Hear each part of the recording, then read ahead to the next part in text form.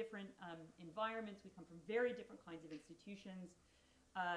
We are all, as a group, at very different points in our career trajectories, and may have very different relationships to digital culture, digital technologies, the digital humanities. If you were like me, you may have changed institutions a few times and seen those unwritten rules shift significantly. When I worked at a large public state institution, this whole press to do something digital was very immediate, right? It was like, but often the people saying do something digital had very little idea of what that might be. It was like, but use a computer in it. Surely that will be better, right? So we thought that this would be really, this opening would be a nice opportunity to kind of articulate some of the ideas that we've been working on for the past several years, both individually and together. David, of course, has a long career as a leader in this field. And so to kind of orient ourselves around some kind of key ideas in vocabulary and readings. One other kind of idea about the readings, like any educational institution, I think the readings are ambitious in their amount and density, and in our expectations of the thoroughness with which you will absorb, retain, and process all of those readings. And we cut them down significantly. True that. So what I'll tell you what I often used to tell my graduate students, which is, you know, read for what's useful to you. You know, learn what not to read. And our expectations will kind of ebb and flow as we go. These are in large part about kind of orienting you to different aspects of the field and the concepts, and are really there as resources and references that hopefully will go far beyond the Institute. Some of them may also be familiar to you. Some of them you may vigorously disagree with. I certainly do. And so we really welcome that. So, you know, my hope is that everybody's read part of everything, as a community, as a collective, and we can kind of base our conversations on that. Just to pick up on that too, in general, the readings are most important for the seminars, because that's a real discussion. So as opposed to the lectures, which are, you know, lectures. Lectures. Yes. And believe me, the irony of the lecture format, for you watching along, right, as being profoundly non-interactive, non-immersive, and you know, following a method that is, you know, roughly 2,000 years old, is not lost on us. Okay. So the kind of areas of the Institute that we're thinking about really circulate around a few core concepts, which you of course understand and know. Right. One is this concept of the digital, and we'll talk about the kind of valences with that word. In a number of different ways. Or, right, what we could have written was like simply studies. I should also say that all of these slides and their references will be made available to you, right? So don't feel like you have to write, like my undergrad, right? Don't feel like you have to write down what is on every slide. We will make all of that available to you. And then, of course, performance is a large category. Often in the Institute, we tend to focus more on things that we would talk about specifically as theater or theatrical, but in which personally I include dance, but using a kind of broad spectrum of performance studies as well to think about how does digital culture often perform? How does the digital intersect with notions of performativity, and how that plays out?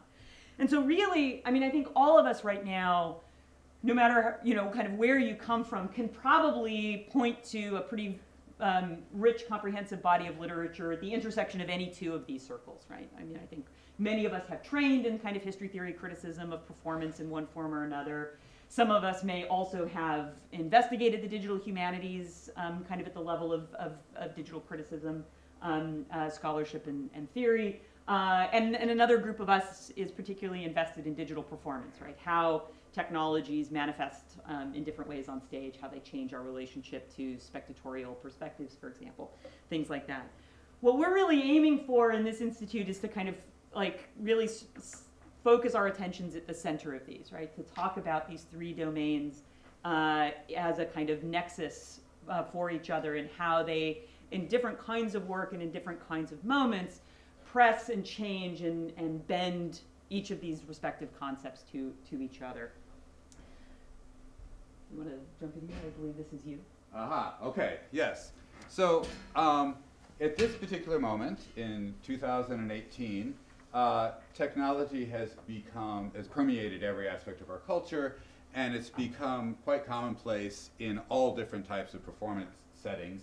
And people who don't have access to various different kinds of media technologies now desperately want it. They're hiring people to start adding it. Many of you were around not that long ago when that was not the case. So I think it's useful to historicize a lot of the issues that we're dealing with and to point to some basic intuitions that have recently been shifting and identify where those intuitions came from. A lot of the readings and discussions are engaged in these debates that are constantly, the premise of which is constantly shifting. Really the period in the 1990s was really key, as I'll be, Steve Dixon's book on digital performance and the whole digital performance archive that he was involved in creating focused on that radical paradigm shift. And those of us that were around in the 90s might remember that there was a lot of experimentation with the use of media, and specifically digital media, in performance. There was a lot of excitement about it. It was also extremely controversial.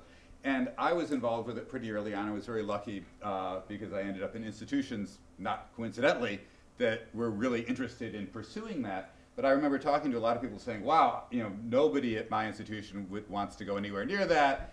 They think it's an awful thing to combine media with performance, and it's hard to even remember that mindset, because it's really inverted.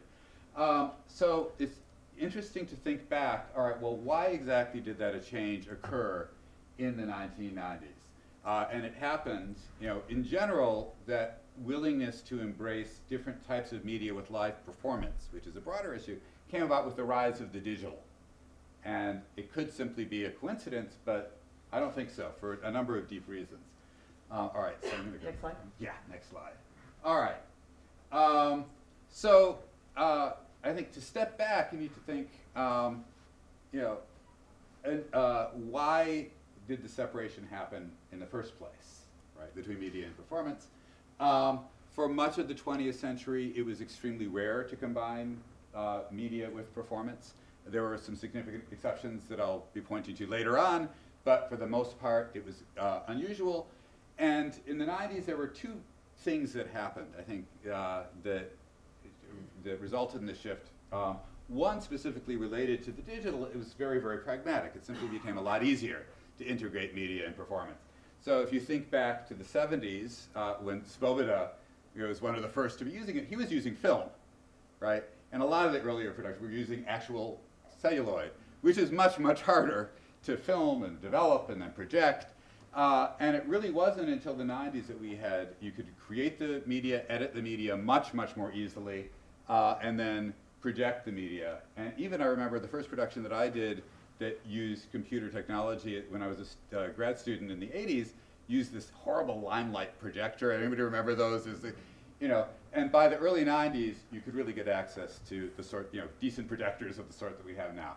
So there's certainly that pragmatic explanation, but I think there's a more interesting conceptual one. So the next, all right, so if we go to the next slide. All right, the cultural explanation. And this is something that many of you have been dealing with your own art forms and dealing with the rise and fall of modernism. And I'm really curious to get your thoughts about this, but it's somewhat reductive, but I think nonetheless true. Explanation has to do with the shift in fundamental modernist assumptions. So as we all know, around at the end of the 19th century, we get the development of this strong high modernist movement, where in all the art forms, whether it was in the visual arts or in music or in architecture, there was this drive to find the purity of the art form. Painting needed to be not about anything but painting, right? So you get rid of the figure, you get rid of representation, you simply have paint on the canvas. You need to get the essence of each art form. Buildings needed to be about structure and form and the building itself. And the same thing, of course, happens with theater and other art forms. They each try to define themselves essentially, right? So, next slide. Yeah, next slide. So, so each film and theater, when film develops at the end of the 19th century, just with the when this idea of modernist sort of formal essentialism became entrenched, film had to define itself as a unique art form, not simply as a recording of theatrical events.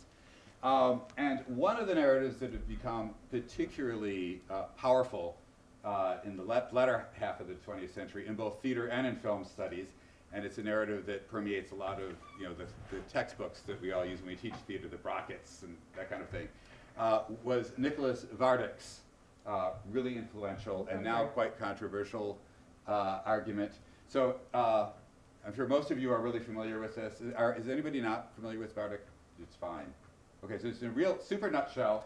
What Vardek argued, you're going to be familiar with the basic argument though, I think, if you've taken any theater history, is that from the Renaissance on there was a growing, again, this is Vardek, this is a quote, there was this growing movement towards scenic realism, towards creating an illusionistic stage behind a proscenium. So you look through the frame and you look and you get the Diderot's idea of the fourth wall and then the box set and melodramas and antiquarian Shakespearean production. All of these things were moving together to create a picture frame that you look through into an alternate reality. Wagner at the Great Divide and blackening the house. And in effect, what Vardek was saying is theater was creating cinema, that it was creating that frame. And by the end of the 19th century, that was the aesthetic. And then cinema comes along at the perfect moment culturally to pick that up and then take it to the next level. So you actually have the screen and you can have mountains and all sorts of battles and battlefields. So it took over that game. And in fact, the cultural deterministic as well as the technological deterministic argument would be the technology didn't give rise to that aesthetic, but the aesthetic gave rise to the technology, right? People needed cinema by the 19th century. They developed it. And so then theater is left, well, it doesn't want to just be a second-rate cinema, right? At that game, it's not as good at it. So it had to do 180 degree and say none of those, scenic realism is not at all what we're interested in. And so the innovators in theater started pursuing something else. So we have, on the film side, next slide. So on the film side, you have a deeply entrenched anti-theatricality in film theory that begins from the very beginning. So people like Panofsky,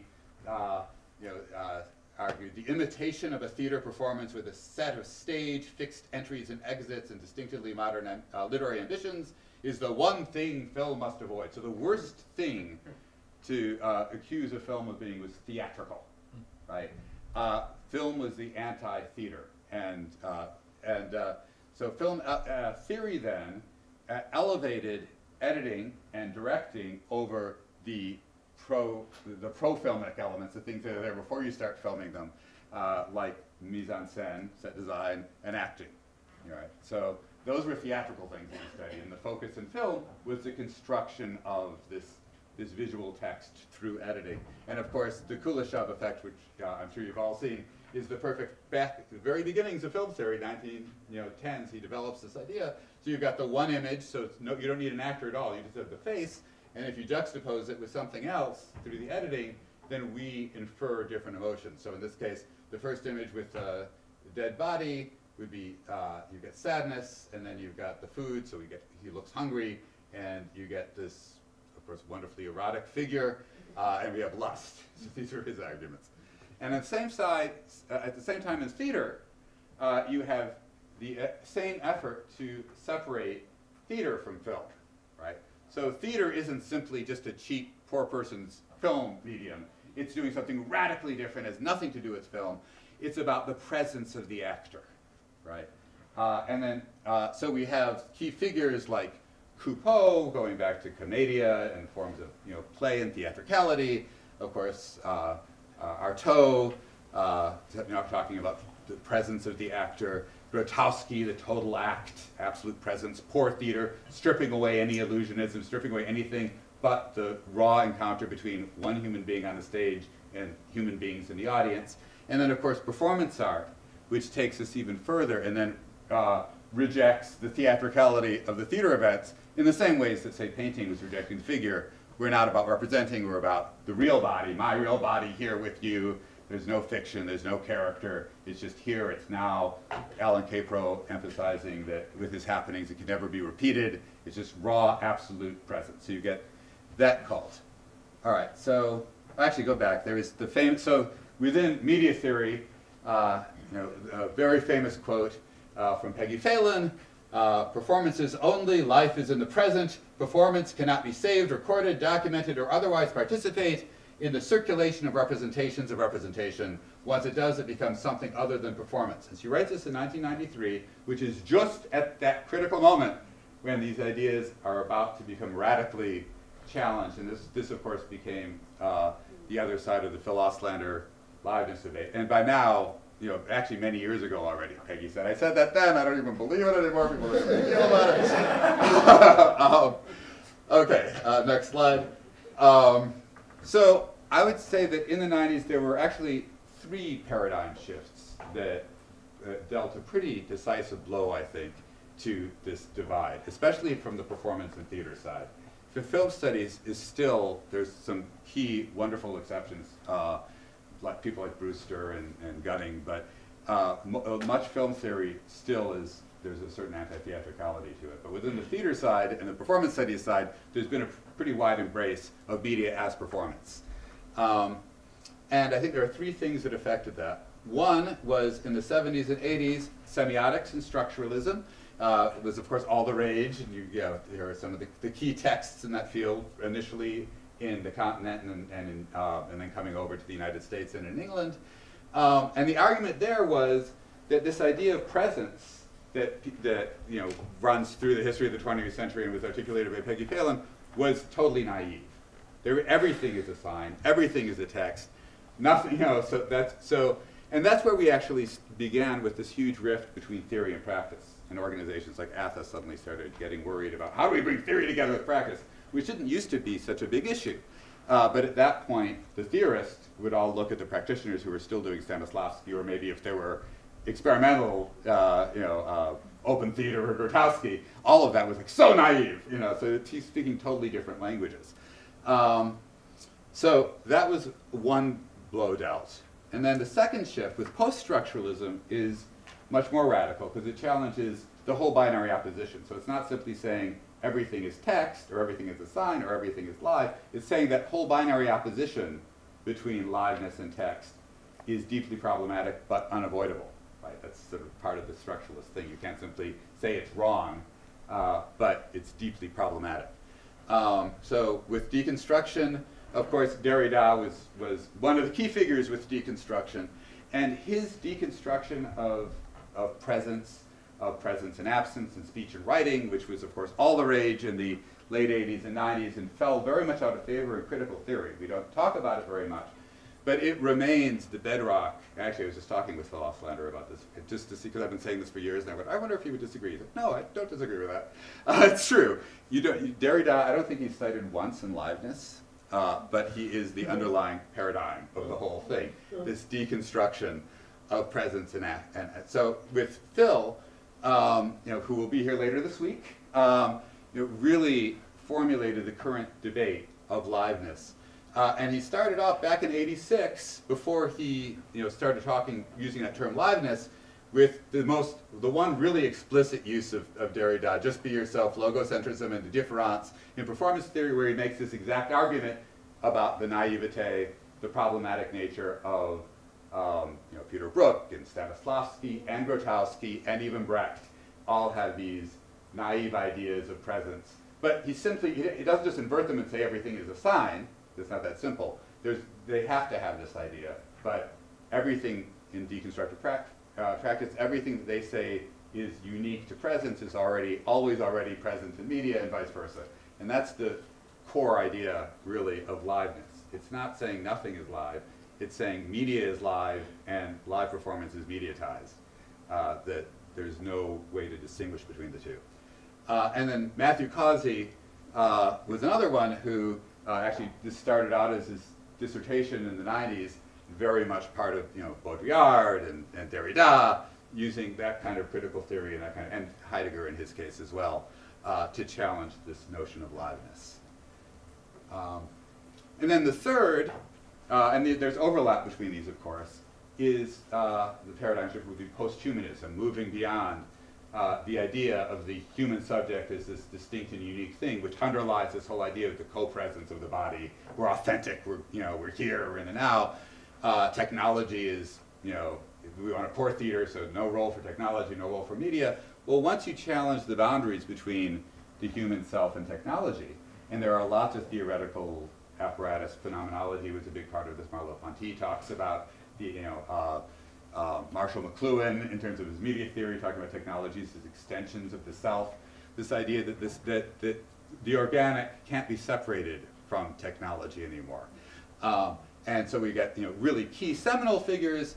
So of course Haraway's Cyborg Manifestos back in '84 was a text that was frequently cited. This manifesto really was very, very effective. It was exactly that. It was a manifesto. Catherine Hales, who you'll be reading, and I think Sarah will be talking about in a second too, How We Became Post-Human, moving that into literary studies. And then within our field, of course, Jen Parker Starbuck's Cyborg Theater, which was published in 2014, but she'd been working in that again throughout the 90s, developing these ideas, challenging the boundaries between the human and technology, and in a very logical way, very quickly extending that now into animal studies, just defying that rigid box of the human. All right. Next slide. Then we shift to digital scholarship. Okay. All right. So now on to Sarah. So this, if you sort of follow the kind of arc of this history and evolution, this more or less brings us to what we might think of as a kind of critical moment of our own, right? The sort of evolution of the last few years of this emergence of digital scholarship. And digital scholarship, digital humanities is a phrase that's been used quite extensively. It reminds me very much, the whole debate around digital humanities reminds me very much of the avant-garde and the constant need to keep redefining what that means, right? So every time you bring that up in a context, it's like, and this is how it means, and this is what it means, and how I'm using it. And we see something very similar in the digital humanities. It's a kind of, and it has a lot of similarities to the way that performance studies formed as a discipline or anti-discipline, right? It's a kind of loose confederation of folks who come in and out from different aspects and highlight different concepts within it. I think it's helpful for our discussions to ground it in a few preliminary definitions, which we can then use as a motive to contest and resist if we want. But the most primary, of course, is this notion of it being grounded in the digital, which, right, as we can all sort of imagine, has something to do with computers, right? And binary language, that there is some kind of shift that happens in the way that we're approaching this. There's a very interesting, in the Theater and series, the Theater in the Digital by Bill Blake, really avoids defining the digital, right? Which is sort of ironic, I think, for a book that uses that as in half its title. But it's precisely because this is a kind of, right, what the Dutch theorist Michael Ball called a traveling concept, right? It's something that moves and is rather fluid in its evolution. We can also kind of anchor it in particular kinds of aspects of popular culture, social media, or the so-called Web 2.0, this notion of digital documentation that goes along. It's kind of the flip side of the use of projections and robots and digital technologies in performance, right? And then that becomes this kind of key marker of how we are assessing, recording, and understanding the field going forward. And I think the most important thing here is this quote from Charlie Geer in 2002, which is this idea of the digital not just being about technology, but also being about a kind of shift in cultural mindset, right? That it has something to do with a kind of collective zeitgeist in the way in which we are engaging. And we're seeing the digital pop up in increasingly relevant ways in social theory. So for example, there's a book from 2017 by Nick Coldry and Andreas Hepp called The Mediated Construction of Reality. And this is a fairly extensive work of social theory that really, in following with everything that David was just talking about, and the sort of move from structuralism to post-structuralism and then post-humanism, makes the argument that there's no longer any such thing as face-to-face interactions. Right? That when we talk about social theory, we can't talk about people in social communities or social relationships as being completely unmediated. Right? That now, because the context in which we all operate, and that is is regardless of what our actual access to technology is, because we are working within structures and systems that are themselves formulated by and shaped by and responding to various kinds of medial pressures, right, both resistant and capitalistic. And in that context, none of us can kind of get a kind of intellectual outside, right? So everything is kind of permeated by this. And I think this is where a lot of theater and performance theory has been really interesting in terms of negotiating, okay, so what is happening in that social interaction, right? How do, when we think of theater as perhaps the world's first social media, right? This kind of social gathering that also has layers of artifice and representation and is an interactive community that also follows certain rules, and those rules are dynamic and change. How do we understand these kinds of parallels and similarities to one another? So these are kind of pointing out the history of the ways in which theorists and thinkers have been approaching the digital humanities. If you are interested at all, there's Matthew Gould's Debates in the Digital Humanities, which is an excellent kind of edited collection. I believe it was just published in its second or third edition from 2014 or even 2016 maybe. But there's also an online website in which the sort of debates continue, right? So there was this combined, and Matthew Gould is the head of digital humanities at the CUNY Center, doing a lot of really interesting work at the intersection of computer technologies. And in fact, there's an overlapping digital humanities conference last week and this week there. So I've been tweeting back and forth with folks like Kalle Westerling and other folks there. But sort of highlighting that this is not necessarily a brand new form of scholarship, that in some ways, right, digital technologies and computers, almost from their inception, have been used in service of the humanities, and even in works of theater history, like the London Stage History of the London Stage Database. Derek refers to that in his really excellent, was it Average Broadway? Am I remembering that correctly? Essay from Theater Journal in 2016, and other folks have pointed to this as well. One of the other leading figures of digital humanities that I found really interesting is Kathleen Fitzpatrick, who really came to the digital humanities when she was working on a book that she had a tremendous difficult time publishing. And everybody agreed, that it was really, they were very enthusiastic about her work, but she kept running it into this whole question of, well, but there's no market for it. Right? So it was really hard to get it to come out in print. She's told this story in a number of different ways. So she moved to an online format. Right? She basically published the book and she opened it up for comments, and then eventually she did publish it in a print version, but it moved her towards this idea of what would then become the Commons. Right? So she was then in charge of the MLA Commons for a number of years. I believe she's moved back into an academic teaching position now. But in that book, she laid out the thinking in its evolution from, say, like the late 90s and the early 2000s, where David kinds of leaves off, to its thinking as we move into the 20 teens and beyond. And if you look at this, right now she's describing literary scholarship. Right? She's talking about the shift in literary scholarship. What's, I think, significant for us is that this shift makes scholarship start to look a lot like theater. Right? Product to process, individual to collaborative, right? Text to something else, the idea of intellectual property to it, right? And if you read more deeply, I'm sort of pulling out her kind of, highlights, but if you read more deeply in that work, there's a real resonance between what's happening in the digital humanities and what theater and performance studies have been doing for 100 years or more, right? So much so that without irony, Tom Scheinfeld in a blog post, I believe from like 2005, 2006, talked about the digital humanities as the performative humanities, and said like, oh yes, because we're no longer writing texts, we're making projects and works that are interactive and have audiences and speak in this way. So there's a sense of like, everything old is new again, as we kind of move into it. And then the other dimension that I think is really important, and this is one of my ideas, so I'll put this out here and then open it up for contestation, which is that I think the impact of the digital humanities and theater and performance studies really break down in the scholarship in kind of three broad categories. One is that it changes the way that we collect evidence, right? So how we understand what we see, how much we can see. You know, if you like me were taught like all theater is local, right? It's always an immediate experience.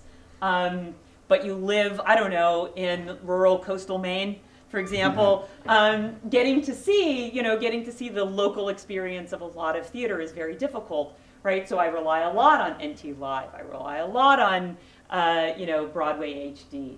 I use this a lot in my teaching, right? All of a sudden, there's a whole avenue of theatrical viewership that is available through digital technologies. The second, and this is really, I think, is what you know, Derek's work, I think, is really at the cutting edge of this, is how then it also changes the way we analyze these materials, right? That we can ask different questions, we can explore different domains. One of the sort of sections of readings is from Franco Moretti, and his highly influential book, Distant Reading, which made the argument that we should stop reading individual texts, and he's being, I hope, slightly hyperbolic there. But because we are missing so much, right? And this is a similar idea to what Derek argues in Average Broadway, where he talks about that the bulk of Broadway we ignore, right? That most of that history we pay absolutely no attention to because things closed, they were bad, they became obscure, right? They sort of, and so how do we recover it? So it changes not only what we collect, but also then how we analyze this material. And the third major kind of critical area of this is, right, which is that digital technologies help us tell the stories of the history of theater, the theories that we're working through in different domains. So you see the rise of online courses like MOOCs, right, the massively online, what does the second O stand for? Open, thank you very much. Courses, we see, you know, I don't know, the use of PowerPoint in lecture slides. Right, so there's a whole different domain in how we disseminate our work, how we share it. And I'll tell you a little story. When we were putting this slide together, I had tucked visualization and simulation in here with presentation and publication. And David then took that slide and like put it all in red. He's like, well, actually, you know, this, and he's absolutely right. Like when we start talking in sort of pure digital environments, right? When we start looking at digital, that the products and the process that comes out of this kind of scholarly project, like we actually get all three, right? That you can use digital simulations to become methods that collect data, that analyze that data, and that represent that data, right? And so we see this kind of, you know, mixing together. So it might be artificial in some instances to separate them out, and different techniques will fit into different domains. There are a few different examples of this, right? So if we think about sort of online archives, and again, Phil Auslander's most recent work really touches on this notion of documentation, right? New resources in terms of what we can show and what we can do. One of my favorites is ontheboards.tv from the Seattle-based company. If you're not familiar with this, it's a really wonderful database. It's beautifully shot. It's one of the better, to my mind, documented performance. It's all contemporary performance that's playing it on the boards. So it's not as frequent as other, and it's not as varied. You don't get as much material, but it's all exquisitely done. And what's really interesting is in the case of some performances, you will see things in the digital recording that you won't see if you saw it live. So for example, when I was there for the Astor conference, I saw Ralph Lemon's "How Can You Stay in the House and Not Go Out All Day?" And there was a scene where Okwe Okofasili has this like 10-minute like keening, right? This like incredibly powerful weeping. Much of it from the physical audience, you hear her in the space, but you see an empty stage. Right? So there's this like experience of grief and loss, and what you are witnessing is pain, or you are hearing is pain, and what you are seeing is absence. In the video, they cut to her where she is. And so there's this going back and forth between the empty space and her as a figure in a body. And I was like, oh, so that's what she was doing, right? Which raises some really interesting question, which is like, what does it mean to have watched that performance? Can I say that I watched it if I saw it live and I never watched the digital version and I never saw where she was or what she was doing? If I had only seen the digital version, right? Could I say I had seen it, right? But I would have missed like the feeling, like the sweat and the heat that was in that space, and what it is to hear another live human being like profoundly weep, right, in the same room. So this raises some really interesting questions as well. We also, one of the other things that I've been really interested in is video annotation. I've been having my students do more work in a very rudimentary way with looking at annotating video, and there are a number of platforms in which this happens. Derek Miller, right, I think is a great, this is probably old off your website. I've been trotting this one around for a while, because it's so colorful, right? And it's like, if you go back, right, it's also Pride, right? Happy Pride Month, everyone. Okay, skipping ahead. This is a relatively new project. It's called In Terms of Performance, and essentially it's like the most text heavy online project, because it's really about words and how they manifest.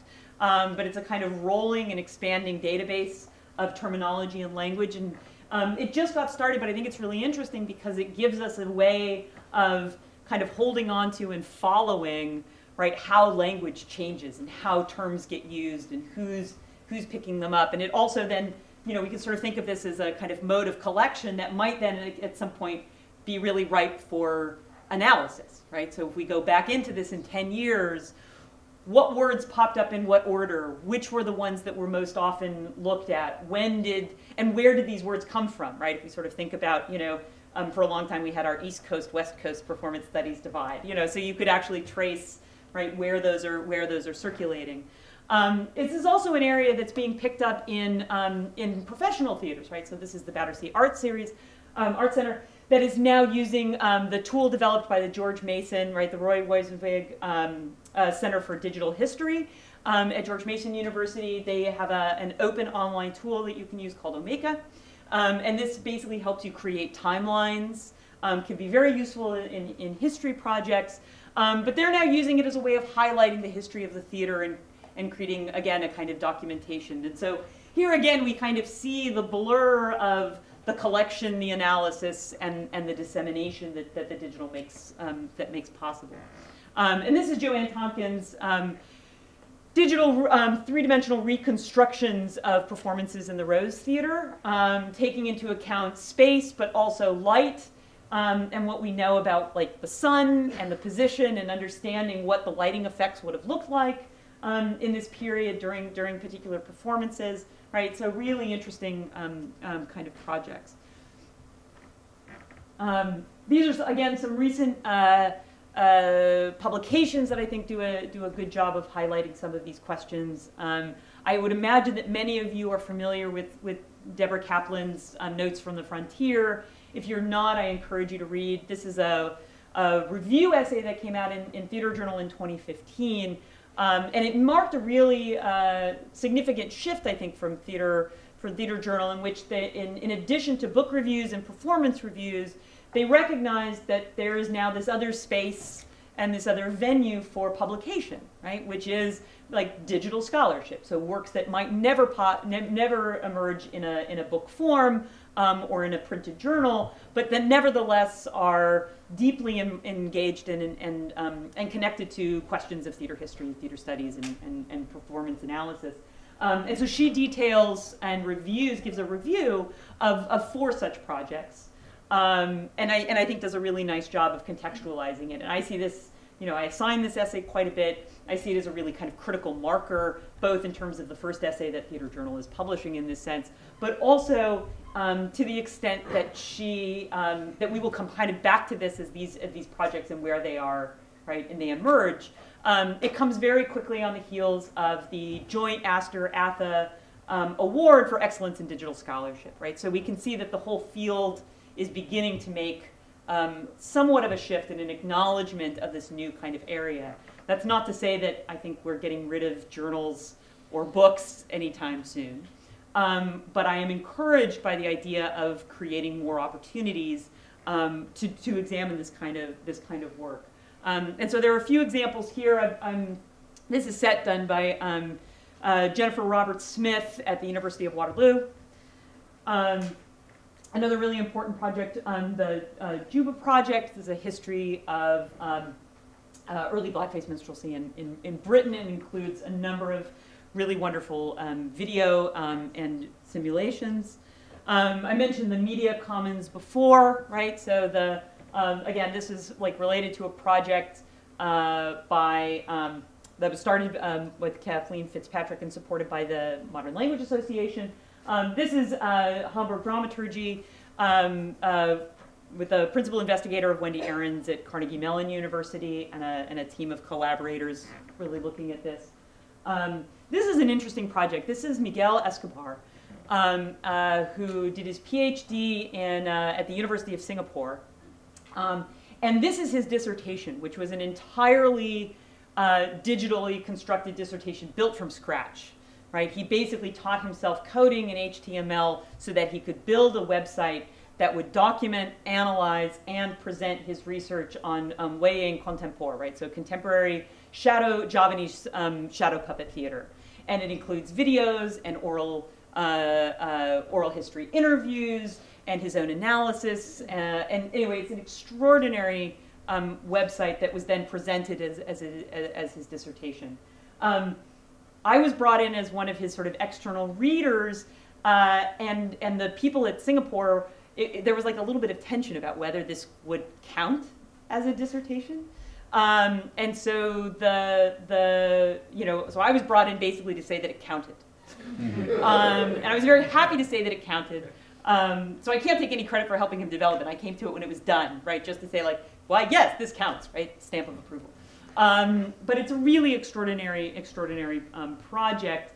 And I frequently present this to people, and one of the things I say about Miguel's work is that, right, he taught himself computer language along with teaching himself the languages he needed in order to communicate, right? So, I mean, it really became a multilingual, multimodal project that's really an extraordinary work, primarily of collection, right, and analysis. All right. Yes, please. So this overview so far has been sort of the first week of scholarship and media theory, which we'll be delving in much greater detail, and you'll be meeting with a lot of the leading figures in these areas, researchers, different perspectives. The second week, as I said, is going to be focusing more on performances incorporation of media. So this is going to be the shortest part of our introduction today. But remember, I alluded to that there were some exceptions that proved the rule. Of course, there had been some use of technology. And so next slide. So some of the earliest and most significant examples, interestingly, way back in 1914, I mean, the initial use of film, as again, many of you know, there weren't movie theaters. Actually, earlier on, there were like little things you could look into. So it was going back to like using a handheld. It was a one-person experience. And then, of course, there was the vaudeville circuit. So films were another specialty act in vaudeville. So it wasn't seen as distinct from live. It was another, what a cool thing. And very early on, we had Winsor McKay, who was one of the very first animators, not the very first, but one of the very earliest, introduced his early animation of the wonderful Gertie the dinosaur as part of a vaudeville act before it became a standalone film. So he came out as a person, and this was, of course, a film reel, but it was time to interact with him. Gertie would come out, and he would say, Gertie, please come over here, don't do that. Here, would you like to eat something? He threw some food, Gertie would eat it. He splashed the water, and ultimately, McKay goes backstage and then jumps onto the dinosaur and rides off. So this is like really cutting edge 1990s interactive media stuff, right? Happening right at the beginning. So it shows it's not that people weren't capable of doing it. It's the world, and this is very popular, but then you have that rift that I described that prevents this kind of thing from becoming commonplace. Another huge exception, of course, was Piscator, whose use of technology was completely different, much more in the way of commentary to provide this critical perspective and provide a broader political, social commentary on what was happening with the live performance. And that, of course, was then inspired the Living newspaper in the United States. And early, as many of you know, those of you who are certainly in theater, Tennessee Williams, when he was doing Glass Menagerie, was inspired by Piscator and initially wanted to use projections, and that was nixed. So that was influential. And then, of course, in the 1950s through the early 80s, Svoboda's work with media was, again, very prescient. It was using film technology, but doing exactly the sorts of things that in the 90s, people like George Coates started to do more commonly. And some of those shows, it's actually really fascinating. I was in Prague for the Performance Philosophy Conference last year. And so I went and I saw that the circus performance, which was probably his most famous, done in 1977, is still in the repertoire. And what's really intriguing to me about this, to flip back at the sort of Philoslander, which is the original and which is the imitation, the live or the media, when it was first produced, of course, the big gimmick is you had the actors on film and you had the big images of these clowns and they would jump onto the screen and out of the screen and in and out, back and forth. So it's like, wow, there are like, these live actors are on the screen. Now, of course, there have been several generations of actors who have been trained to do exactly these roles. So what we see is the live performers imitating the original performers on the screen. It's like, wow, they found somebody who almost looks a little bit like the real thing, which is on the screen. So it's still in the repertoire, but it's totally transformed its significance. All right, and then of course in the art, so these were in the theater world. In the art world, you had the development of what soon would be called performance art and experiments in art. And again, ironically, a lot of performance art was very much about the body, and was even, was reinforcing this rift between media and technology. But, Black Mountain College in the 1950s famously did these wonderful, they weren't called happenings yet, but events that incorporated all different mixed media, including projections and images. And then in the 1960s, Billy Kluver created Experiments in Arts and Technology, EAT, where he would bring together artists like Rauschenberg with engineers to explore all sorts of uses of, at this point, usually not digital, although there was a little bit of early digital stuff, but it was usually analog technologies in live performance. And of course, Nam June Paik and people like that were doing this kind of work in the 1960s as well. So when we move into this era then of digital performance, what's really significant, as I said, some of it is just bringing in, making it a lot easier, facilitating the sort of use of technology that could happen without the digital.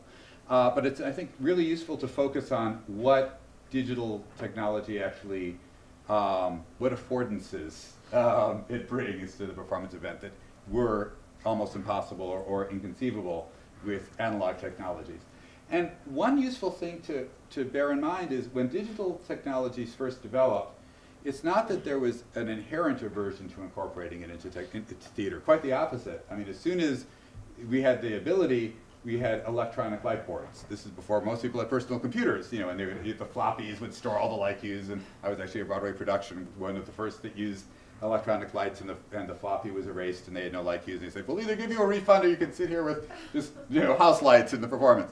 But so they adopted that very early on, and of course, digital audio, as soon as that became available, much easier than using the reel-to-reels.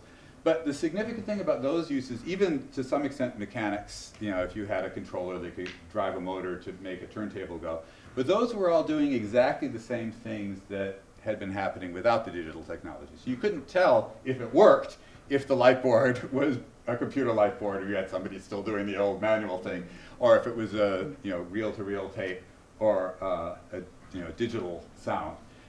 So the controversy became precisely when the technology becomes part of the event. It becomes not just behind the scenes, but it's brought on stage in some way. And so that's the era of digital technology. And so in terms of documenting this history, so as I said, in the 1990s, you really get a proliferation of this work. And then the first histories, of course, happened in the 2000s, looking back. One of the earliest was Gabriella Giannacci's The Virtual Theaters, which was very short, and one of the first attempts to sort of create the big picture.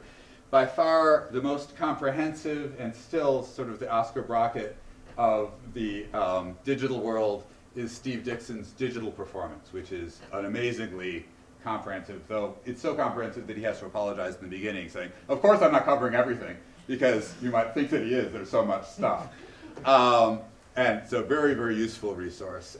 Chris Salter, a number of chapters from Entangled are part of your readings. It's another really useful, a lot of overlap between the technologies, but I actually wrote about this in Theater Journal. You can sort of look back at that. But interesting, I think there's a fundamentally different perspective that they take on it, which is very useful and interesting.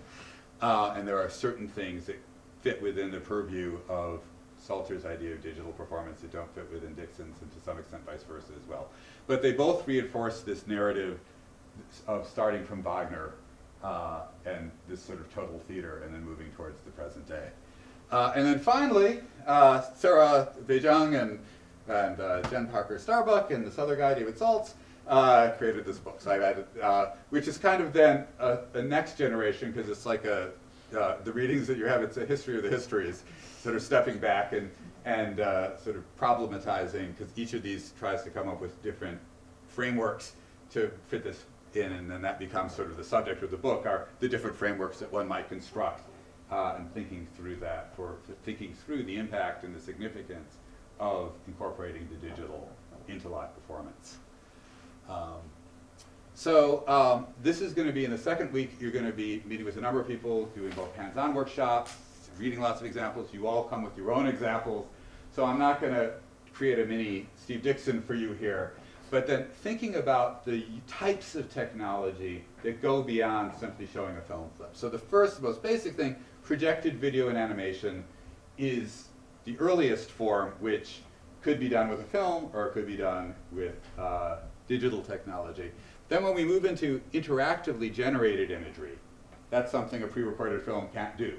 And that could be anything from motion capture to control animations in real time, to controlling images with sound and all sorts of, or with biometrics, with your heartbeat, all sorts of these sorts of events that have been happening. And then again, that started starting in the late 80s. You have the beginnings of this kind of interactive work. And a lot of it came out of music initially. So we're creating alternate musical interfaces, but then they were triggering images, so it immediately breaks down the whole definition of music versus dance, because you've got the movement, you've got, so suddenly instead of just a performer who's sort of invisible playing the music, you've got somebody who's moving to create images and sound together. So I'm simultaneously a composer and a dancer and a choreographer. So all of those things become one. So it radically transforms the whole nature of the event and even the definition of what kind of event it is. Telematics, so the ability then to bring together performers from around the world into one place. Robotics in performance, and we'll be talking a bit about that later on. Great examples, and I know at least one of you does robotic work. Telerobotics, which brings them both together. So there's been a lot of work. I published an article a while ago that looked in performance research focusing on telerobotics and collaborative identity, where you actually have somebody in one location controlling a robot, sort of like the Mars rover is telerobotic, and people have used that in performance contexts. Immersive virtual reality, which goes back to this singular, one person with their media. Then you get augmented reality, which instead of being lost in my virtual world, you go out in the world and suddenly the media is imposed on the world around you, which even more broadly, locative media, which can also be sound, visual, but out in the world that you bring with you. Pokemon Go is the most sort of popular example of that in the commercial world.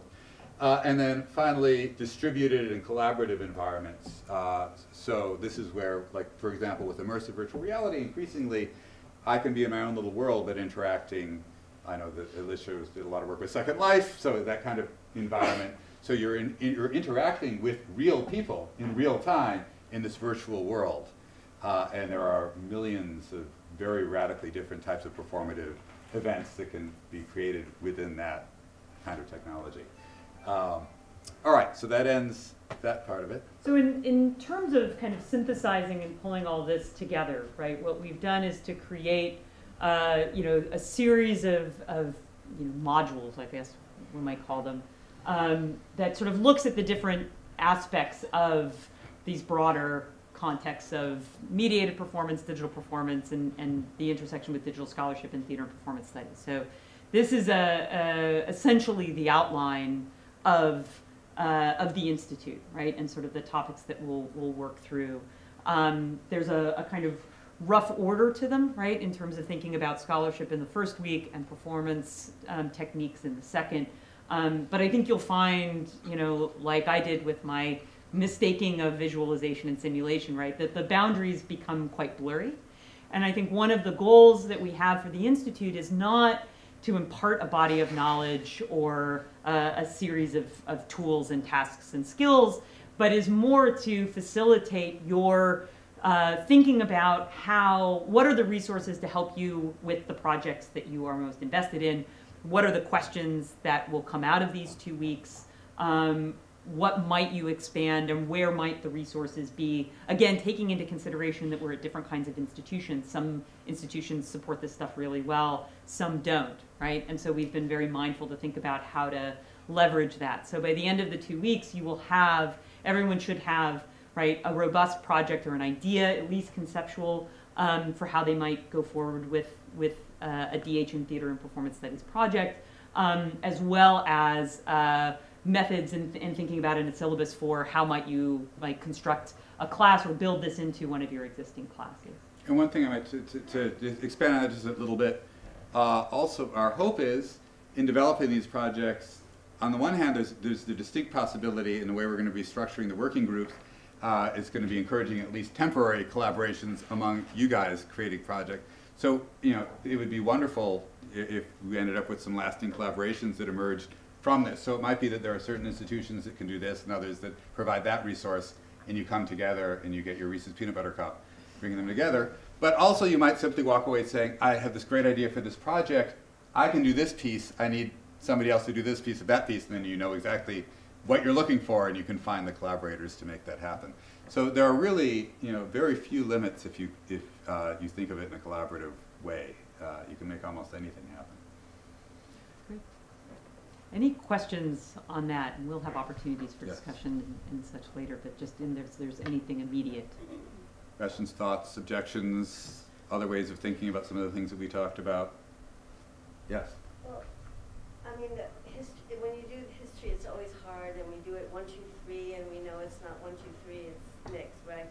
But it really is Western, you Yes. know, and just to intersect that, there were, if you looked at the Cultural Revolution in the 70s, it was distributed by film, you know, and just that any of the categories can be sort of, we've already said they can be exploded. But, so that's one aspect. But the other one, I was really thinking of how the machinery changed, you know, and how that also changed how we physically perform. And how much, like right now, we're all with our you know, handheld apparatus. But when, you know, I don't know if you all remember when you first encountered a computer, I was just blown away, you know, and what a screen was. So just to be thinking about how the actual objects were, even though, you know, we say, well, it's virtual, the objects themselves are part of that theatricality of performing the digital. Yeah. Cool stuff. Anyone else?